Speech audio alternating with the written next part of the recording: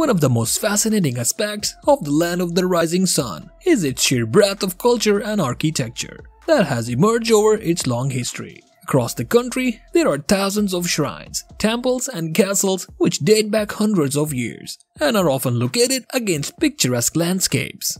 So in this video we are going to tell you about the top 5 historical sites in Japan. The video is going to be amazing, so make sure you stick to the end. But before we start, make sure to subscribe to our channel and press the bell icon. So let's start. Number 5. Tomozawa Imperial Villa Memorial Park, Nikko. The Tomozawa Imperial Villa Memorial Park is situated in Nikko. It has 106 rooms capacity, and it is one of the Japanese most outstanding wooden structure constructions still standing in the kingdom today. The park has a blend of traditional Japanese and modernized Western architecture that makes it a popular visiting destination for locals and savvy holidaying tourists to the region. It was first the home of relatives of the Tokugawa family members. Authorities of the park later thought it best to move it to a different location, and so it ended up in the city of Nikko, where the temperature is cooler. Number 4. Nikko Toshogu Shrine. In the Nikko circle of shrines, the Toshogu Shrine is the most famous. It is one of the UNESCO World Heritage Shrines. The tomb of Tokugawa Ieyasu, who was the first shogun during the Edo period, lies on the inside of Toshogu Shrine, where it remains in the peaceful state. In 1936, builders renovated the shrine to make it look like what it is today, a colorful architecture-style spectacle that make it stands out from the other shrines in the neighborhood. For example, the Yomimon Gate at the shrine is a spectacular masterpiece of craftsmanship that visitors to the premises always love viewing. Number 3. Nikko. Nikko-ton carries the slogan that says Nikko is Nippon, which means that Nikko is the typical and exemplary Japanese destination no one wants to miss out on.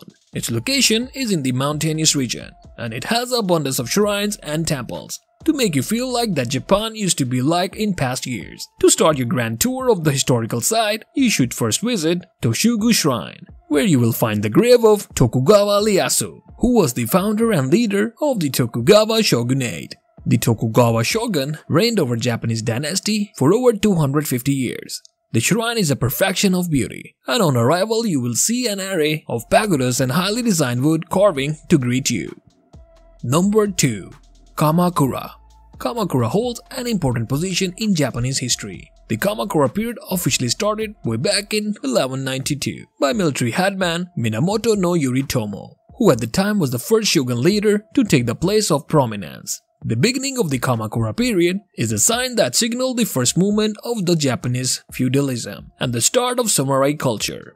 It was in 1333 that the period came to an end, at which imperial rule was by then re-established. Often tourists and locals visit the city to feel what it was like back then when Kamakura was alive. As Kamakura spread, so did Buddhism as well, and to this day various temple buildings are left standing as a reminder of the past era, when Kamakura as well as Buddhism were popular in the Japanese society at the time. Number 1. Samurai Museum in Tokyo.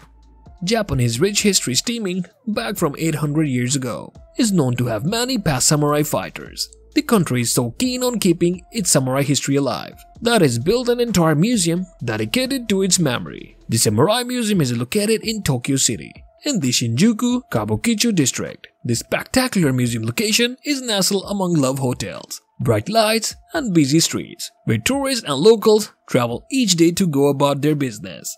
To some people, the surroundings housing the museum is irregular, but still, it happens to be most visited spot for curious visiting tourists who want to know a bit about the samurai lifestyle. When visiting the museum, you will see fully clothed samurai statues and gear of various descriptions.